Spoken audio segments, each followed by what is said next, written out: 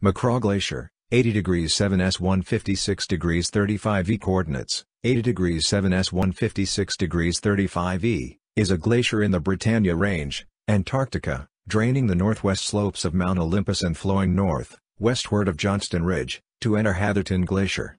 It was named by a University of Waikato Geological Party, 1978-79, led by Michael Selby, and named for John D. McCraw, Dean of Science at the university, a member on a 1959-60 field party to the McMurdo Dry Valleys. Further reading. Jane G. Ferrigno, Kevin M. Foley, Charles Swithenbank, and Richard S. Williams, Jr., Coastal Change and Glaciological Map of the Ross Island Area, Antarctica, 1962-2005, U.S. Geological Survey Geologic Investigations Series Map I 2600 I, 1 map sheet, 23p.